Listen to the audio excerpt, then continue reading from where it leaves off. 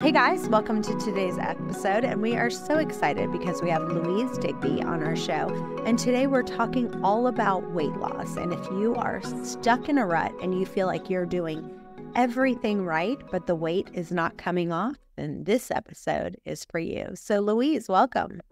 Thank you so much for having me. So let's talk a little bit about how I first introed. Like if someone's like, I'm eating clean, I'm doing this, I'm doing that, but nothing is working. What is some of the, give us the top 5 reasons. Like you can say, okay, let's start here, then go to here. What are the top 5 reasons that people are not losing weight? Yeah, this is such a common experience.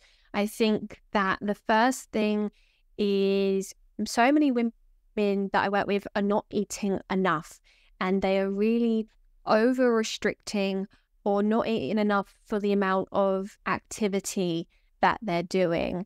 And, that can cause them to be undernourished. They're not getting enough nutrients. They're not getting enough protein, enough fats. And we need all of that to be able to make hormones, to be able to maintain muscle mass, to be able to actually burn fat. We need certain nutrients. So I think a lot of people are focusing on trying to eat less when actually focusing on the quality of the food that they're eating is a really big factor. And then alongside that, over-exercising or doing exercise that is perhaps a bit too intense can be a big factor, because when we are overdoing it or doing exercise that's too intense, then it can actually drive up our stress hormones and cause an inflammatory response in the body. And it can have the opposite effect. It can actually make us cling on to fat or put on fat more around the belly. And so often I find that when I'm working with someone, getting them to eat a bit more and actually tone down the intensity of their exercise can have a really profound effect on the results that they're seeing. So I'd say those are 2 of the top things. And then also thinking about things like their hormones.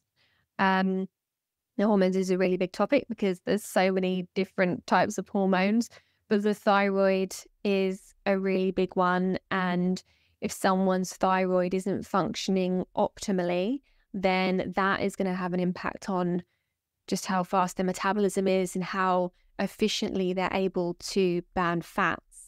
So making sure that the thyroid's working properly is a really big factor.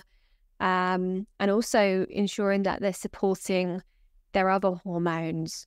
Stress is huge, and stress hormones are so disruptive to your other hormones, to your sex hormones, to your thyroid hormones. Again, very inflammatory, and stress can be a real blocker to weight loss as well.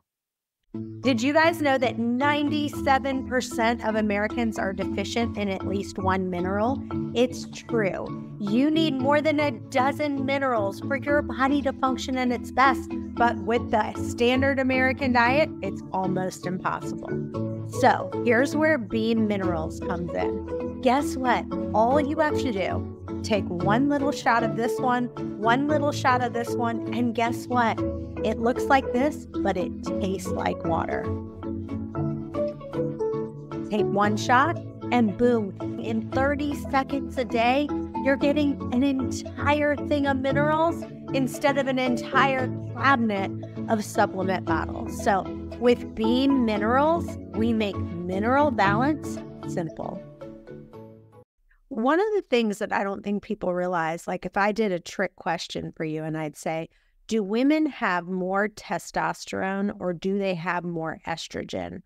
I think most people would say women have more estrogen, but the truth is, on average, their testosterone levels are still far, their testosterone levels are lower than a present age man, but nonetheless, their testosterone is higher than the estrogen. And so people don't realize that just in a woman, you need testosterone.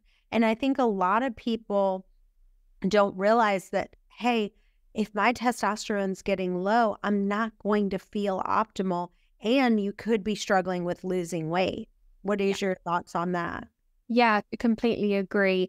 And, if your testosterone isn't optimal, you're going to be finding it difficult to hold on to your lean muscle. And if we're losing lean muscle, then we're going to be reducing our metabolic rate. Muscle is metabolically active. So if we don't have enough muscle, we are going to be not burning as many calories at rest as we could do. So yeah, testosterone has a big impact on that for sure. Yeah, I have this supplement that I take. It's by Upgraded Formulas. It's called Upgraded Tea, and it has testosterone in it. And I will tell you, I notice a big difference. It supports your free and total testosterone. And I notice a huge difference when I take it. And if you guys want, if you use the coupon code Chantel Ray, I'll put the link in the comments. But I think adding testosterone, a supplement, is a really good idea. What about, just taking taking bioidentical hormones? What's your opinion on that? Of someone wanting to take progesterone, estrogen? Because as someone gets older, obviously everything, your estrogen's going down, your testosterone's going down, your progesterone's going down. So supplementing with a, bioidentical hormone, what is your thoughts on that? I think it's a very individual thing, and I'm not pro or against HRT. I think that for some people it works really well, and it's something that can really transform their symptoms and their progress, and for others it isn't something that seems to be as compatible for them. But definitely when it comes to HRT, going for the bioidentical hormones is the better option as far as what the research tells us. Having estrogen in the form of a patch or a gel is definitely far better than having it in the tablet form. And having it alongside progesterone is almost always recommended because it's so important to have those two hormones in balance. If you've got estrogen and it's unopposed, then you're probably not going to be feeling as good as you could do if you had progesterone in there as well. Did you guys know that your thyroid's main food is iodine? And guess what? Mercury and other toxins gobble up your selenium, and your thyroid glands need selenium to convert iodine to thyroxine. So if you have mercury fillings and with all the toxins and mold, your selenium just gets gobbled up. So here's the bottom line. I take something called Peak Thyroid. It's got iodine, it's got copper, and it's got selenium. Everything you need to get your thyroid back to functioning without medicine. So go to chantelrayway.com/upgraded formulas. Use the coupon code ChantelRay to get a huge discount. Yeah, I will tell you, for probably about a year, the day before I was getting my period, I would get such a bad headache. I would get a migraine headache so bad that I would literally throw up probably 10 times in a day, because my hormones were just so off that day right before my period. And what I realized that it was the balance. In order for you to not have those headaches, your estrogen and progesterone have to be in balance. If one is way high or one is way low, that's a recipe for horrible migraines and horrible headaches. So what kind of testing do you recommend for someone? Because I think the thing with hormones that is so difficult is that it's very difficult to check someone's hormones on a regular basis. And so talk about how you evaluate where someone's hormones are at. Yeah, I think hormonal testing can be a bit of a hassle because you've got to get it on the right day. And, if you're doing a decent test, then that can involve taking several samples. My go-to test for hormones is the Dutch test.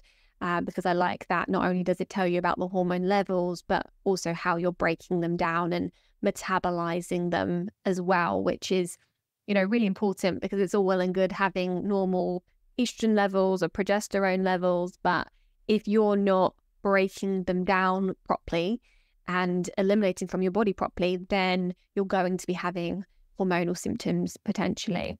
So the Dutch test is great for that, but like you say, it's not easy to keep testing and monitoring your hormone levels. So it can be helpful to keep track of symptoms and, symptoms like PMS or menstrual migraines or mood, cravings, water retention, bloating, how heavy your flow is, how regular your cycles are. Monitoring all of that can be a really good way of keeping track of your overall progress. Often I find it can be easier to assess the things that actually impact your hormones rather than always looking at the hormones directly. So for example, your toxic load, your gut bacteria, your blood sugars, your inflammatory markers, these are all things that impact your hormones and how you produce them and eliminate them. So sometimes that can be a good way of monitoring progress as well. So what would you say is the top 3 gut infections that you're seeing with clients right now when people are coming to you and they're like, I'm having all kinds of gut issues? What's kind of the top 3, and give us some of the symptoms that you're seeing.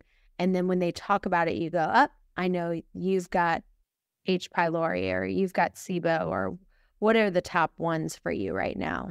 I think something that we see pretty consistently is SIBO, so overgrowth of bacteria in the gut. And when someone has that can interfere with their absorption.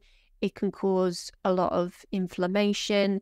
And, the typical things that are out there to kind of the general public to support their guts are not necessarily things that are going to help, right?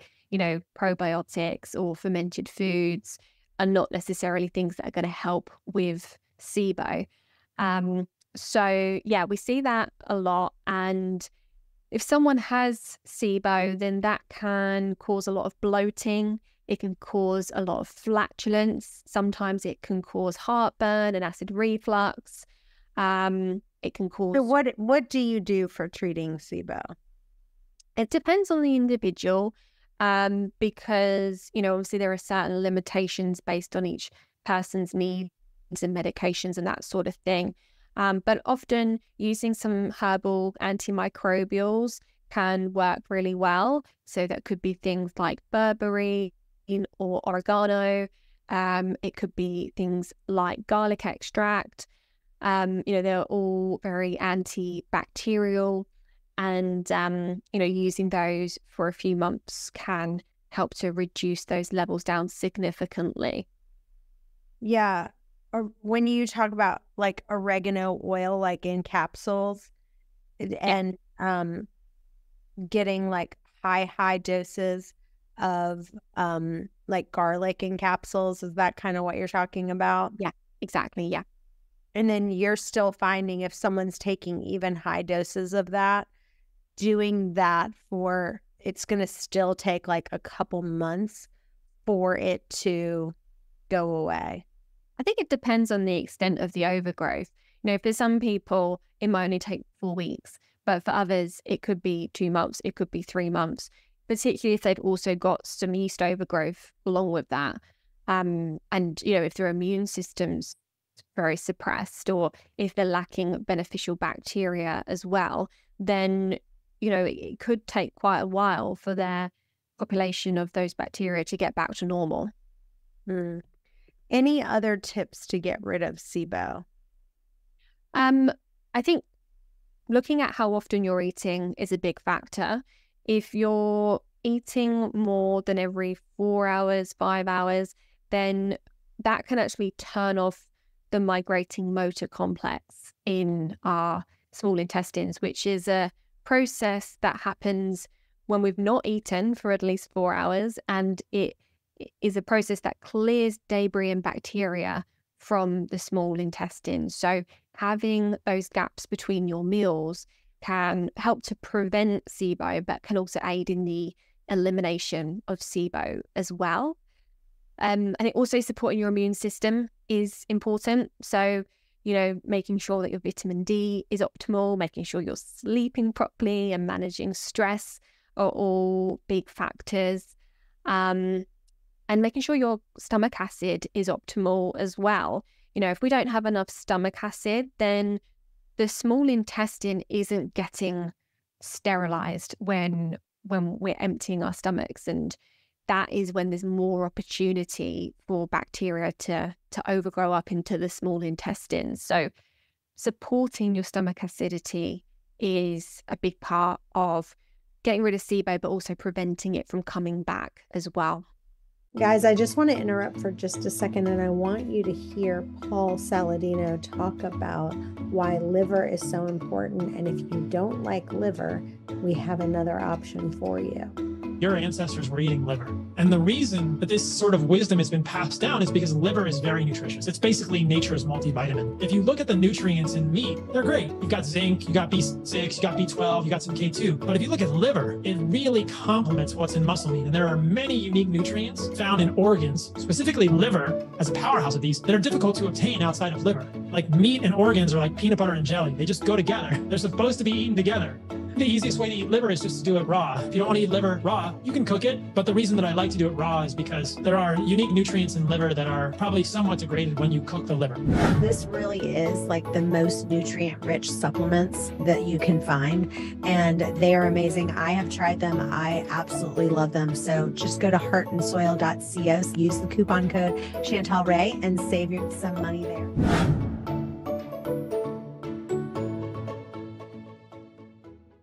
And you're saying like someone who has SIBO, like this is an infection that they could have that's causing them to hold on to weight. Why would that cause them to hold on to weight? So when you have overgrowth of bacteria, it can result in an increased production of toxins, and those get absorbed into your system, and then your liver has to process them, detox them, get rid of them. And when we have too many toxins in our system, that's something that can interfere with how well we're eliminating our estrogens. And one of the mechanisms that our bodies have to prevent the damage that occurs from a high toxic load is to actually stop fat burning, or even to upregulate fat storage, because we store our toxins in our fat. So, sometimes people find that if they start losing weight, it can stop very quickly. And that could be partly because when they start releasing their fat stores, they're releasing a load of toxins to go with it. And the liver comes under a very high toxic burden. So that's one way. But also when you've got overgrowth of bacteria, some of those bacteria can produce histamine. And histamine is something that can disrupt our hormones as well. Again, it's quite inflammatory. So those are things that are not conducive to steady weight loss. What else? So you talked about SIBO. What other infections, gut infections, are you seeing that are causing people to keep weight on? Often candida, so yeast overgrowth. Again, we see that a lot. It's very common, particularly if someone has taken a lot of antibiotics, or if their immune system has been quite suppressed, or if they've had a lot of food poisoning or just major disruptions to the gut environment. So yeah, candida is something that can be very disruptive for similar reasons, because it can increase your toxic load, also because it can deplete you of nutrients. The yeast can absorb your iron, your B vitamins, and deplete you of some of those really essential nutrients that are involved in fat burning. What are some of the diets or just the foods that you recommend? When someone comes to see you, what are you recommending for them? Is it like a paleo diet? Is it, do you feel like people have the best success on when it comes to weight loss? I think it does depend on each individual, but as a good starting point, a paleo approach is generally one that works well for a lot of people, because it tends to be richer in protein, fibers, and fats, a bit lower in carbs, grain-free. Grains can be something that are very inflammatory and irritating for a lot of people. So I find that a really good foundation, one that makes most people feel pretty good. And then building on that and adapting that based on each individual's needs is usually pretty key. So let's hear about you. So like, what kind of foods do you eat, and what does like a typical day look like for you that keeps you at your optimal weight? For me, having a high protein breakfast is always absolutely key. I find that I feel best and I function best when I start my day off with a good protein and fat rich meal. So on a standard day for me, that would probably look like a homemade granola, which would be made of like flax seeds, sesame seeds, coconut, almond flakes, nut butter, and all those types of things, often with some berries, maybe with some coconut yogurt or Greek yogurt, full fat, of course. So I find something like that works well for me, keeps me going for hours. Or I might have something like eggs and avocado. So yesterday I had eggs, avocado, and some stir-fried veg. Or if I don't have that for breakfast, I might have it for lunch. Lunches can be that, or something like an omelette. Oftentimes it might be just leftovers from the dinner the night before, because that's usually one of the quickest and easiest things that I can do. And dinners will always be homemade, cooked from scratch, plenty of protein, plenty of vegetables. I'm usually trying to get half a plate of veg, and then maybe like a quarter of a plate of carbs in the form of some sweet potatoes and brown rice, quinoa, that type of thing. Sounds good. And then what does your workout look like? What kind of things do you do for a workout? So I'm quite a sporty person. I find that to get me moving, I need to be doing something that's quite social. So I play badminton a lot. I play netball. And because those are things that are like set things in the diary, there's like a club that I go to. That means that I kind of go pretty much without fail a few times per week.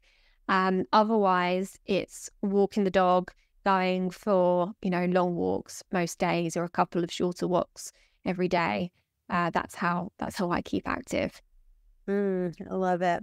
I don't know about you guys, but I am stressed. And if you're feeling overwhelmed this holiday season, then I get it. With all the family get-togethers, it is just a relentless source of stress. But anyway, there is something that I've got called Stress Guardian, and it's actually made by Bioptimizers, the people who make the magnesium breakthrough, which I love, love, love. But anyway, they are literally made this new product. It has 14 adaptogenic herbs, and it just regulates your stress. I just actually took some right this second, and it's awesome. If you go to stressguardian.com/wasteaway and put in waste away for 10% off your first order, it's stressguardian.com/wasteaway. Go there now. Well, what other tips do you have for women on what they need to do if you had to give them kind of the top 4 or 5 areas that you look at and kind of ask questions on of if they're not losing weight? What does that look like for you? I would say, as I said earlier, making sure that you're focusing on nourishing your body as opposed to restricting. So try to look at food in terms of what is this giving me, what nutrients is it giving me, as opposed to what can I cut out of my diet to try and lose weight. I think that's a really key shift to make. And I also think that, again, looking at exercise from a similar perspective, what is this exercise doing for me? Okay, it's maximizing my energy, it's helping me sleep better, as opposed to how many calories can I burn. And then I think making sure that you're getting plenty of variety in your diet. It's really easy to get stuck eating the same things day in, day out, but particularly when it comes to plants, having a real variety of different types of foods is really important for your gut health, and one of the best things that you can do for your gut health, which is so key for everything that's going on in the body. So that's a good thing to focus on. And then I think making sure that you are well hydrated. I know it's like one of the most basic recommendations ever, but despite that, dehydration is something that I see in like pretty much all my clients. So making sure that you were focusing on drinking enough and making sure that it's not coming from things like fruit juices and sodas and, fizzy pop and that sort of thing. Make sure it's coming from actually hydrating sources. I'd also think about your sleep.